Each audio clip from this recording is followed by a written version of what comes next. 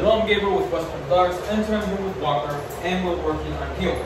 So what I'm going to do with walker is I'm going to say the command, walk and heel, wait a couple seconds, and then I help him out. I want to give him the chance to make him think. So look like this. Walker, heel. Yes. And that was very good. So now the other side. Walker, heel. So there he's a little bit out of position. So here I was using the wall to get him into better position, but there he got out of position and I will retreat that because he's too far. So I'm going to do it again. Walker.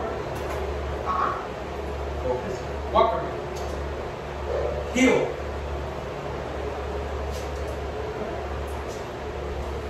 Yes.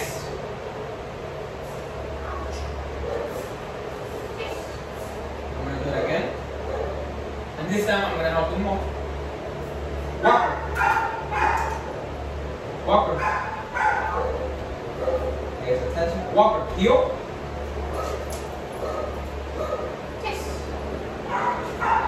And I'm going to do one more and end it there. Easy. Walker. Walker.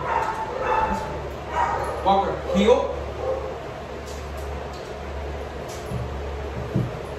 Yes. And that's very good from Walker. So now what we're going to be doing is straightening out the lower. So that's doing it just before we start, we were moving our legs. Now we just want to move our upper body, then just our hand, and simply then we want, every time we say heel, he's going to do it by himself. But for now, this is good. Nice job, Walker.